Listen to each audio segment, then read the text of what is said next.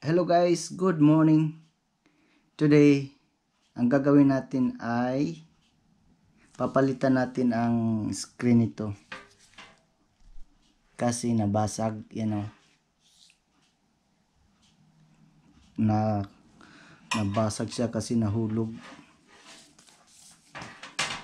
Try natin i-on. Tingnan natin kung anong resulta. On. Yan o, di masyadong sira, kundi basag talaga guys. Basag na basag kasi nahulog. Sino ba naman mahulog? Di basag na basag talaga guys. So, ang gagawin natin, papalitan natin yung LCD niya para maibalik yung dati. Madali lang ito guys. Nothing to worry. So, unang gagawin ay off muna natin siya. I-off muna natin siya.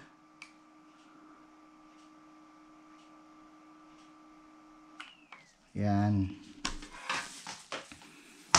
At tanggalin natin yung battery.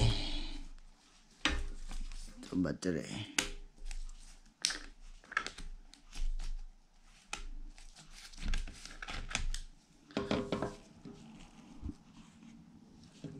Ito guys. Tanggalin natin yung ito battery niya. Kailangan tanggalin to.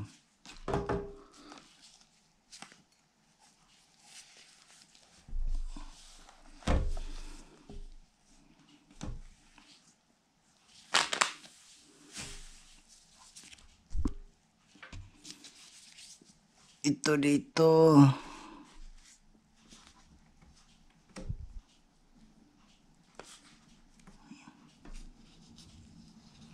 May apat siya screw guys dito. Isa, dalawa, tatlo, apat. Kailangan mo na tanggalin mo muna to yung rubber, no. Tanggalin mo yan. Kasi ang screw nakatago dyan.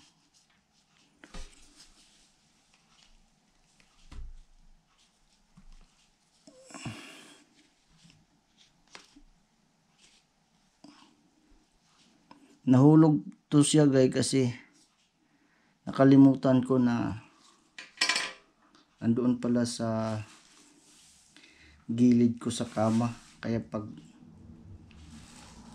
move ko, yun, nahulog. Hindi sinasadya guys.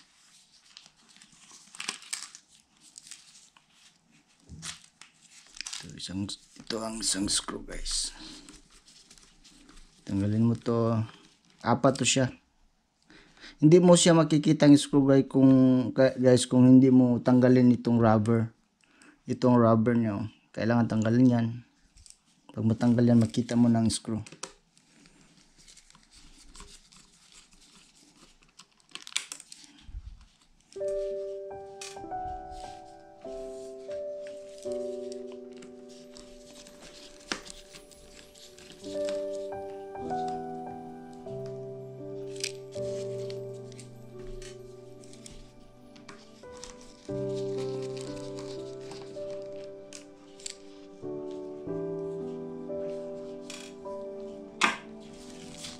Ito guys, una dito sa baba, kailangan gentle guys, dandahan.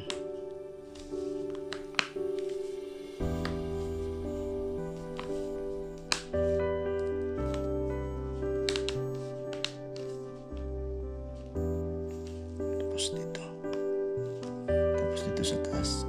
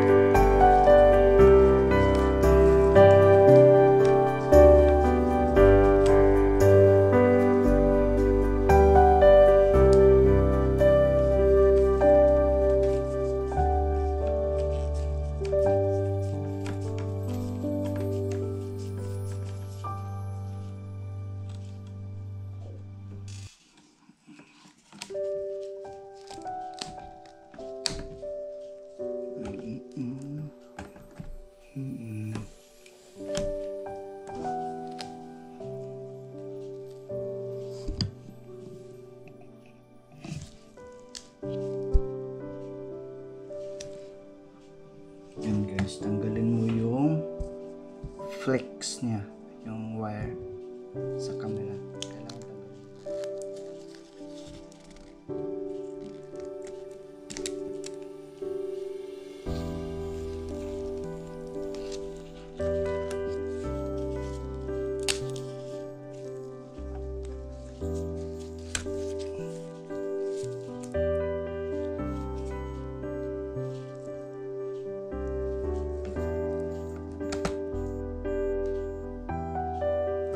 Ito na guys yung LCD niya. Ito na. Basta ito lang kailangan palitan. Basta may mga crack. Ito kailangan palitan para babalik sa dati.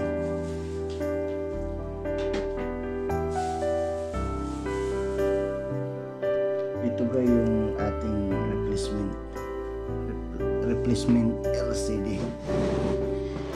Ito ang gagamitin natin ngayon.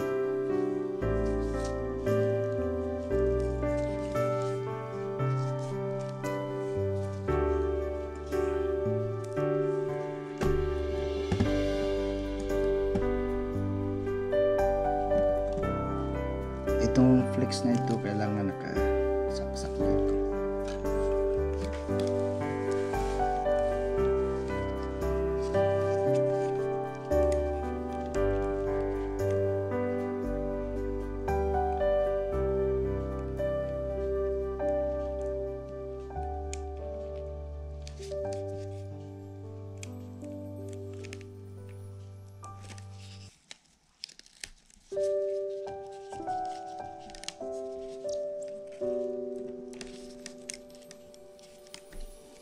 Yan guys, nakadikit na, nakasaksak na. Yan kailangan nakasaksak yan.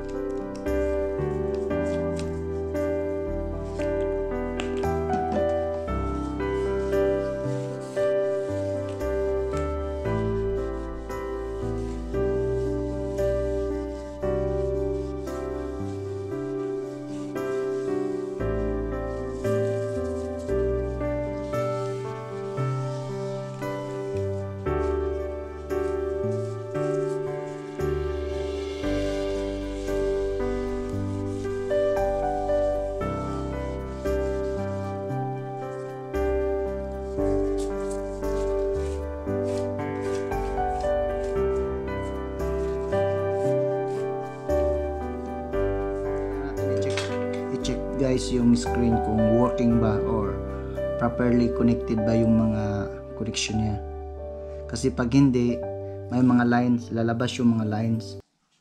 Saksak muna natin, turn on natin power.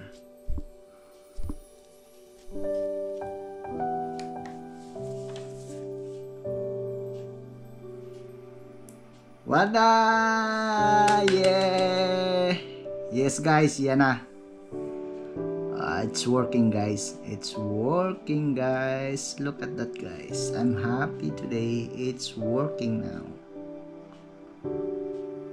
It's working now. Back to normal na guys. Kanina hindi mo makita yung start up ng Windows kasi yung screen ay basag. Ngayon klaro na guys, balik to normal na.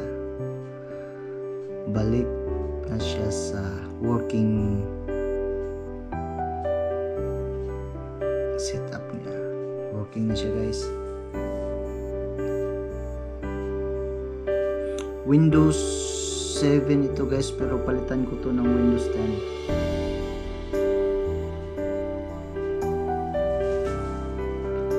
Ayan, guys.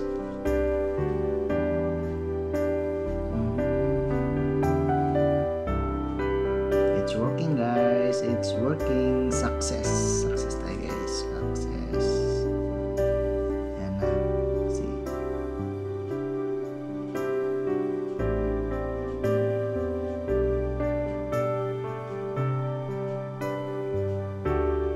Okay na siya, guys. Off natin siya. Basta working na siya. Off natin yan. Ibalik natin lahat. Kasi walang problema ang connection niya. Ang connection niya perfect.